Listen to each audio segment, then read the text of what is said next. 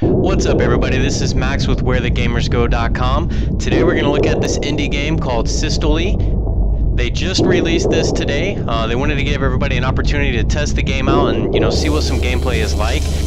This is more of like a pre-alpha version of the game. It's not really meant to be a full demo, it's more so a test course run. They just really wanted to give everybody a chance to see what the gameplay was like.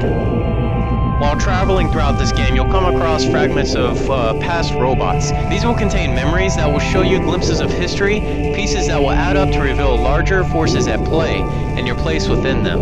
This is a unique aspect of the game, because not only is it a puzzle or platform, but it also allows you to piece together the story and try to view the larger picture that's really at hand. The core of Systole is magnetism.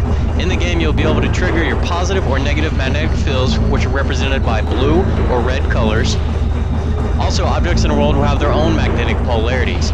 By coordinating whether to attract or repel yourself from them, you'll be able to traverse the world, access new paths, even use enemies as weapons, shields or vehicles, or anything else you can think of.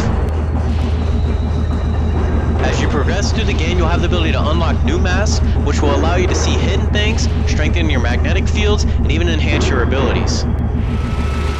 You'll be able to find more information on this game through the links that I'll post below the video. With that, the game is also currently trying to go through the greenlight process on Steam, so if you could just visit them there, check out some more information on it, and give it a thumbs up if you guys like it, give it a thumbs down if you don't like it. All in all, I think it's a great game. It's going to have a lot of potential, and I look forward to seeing it progress some more.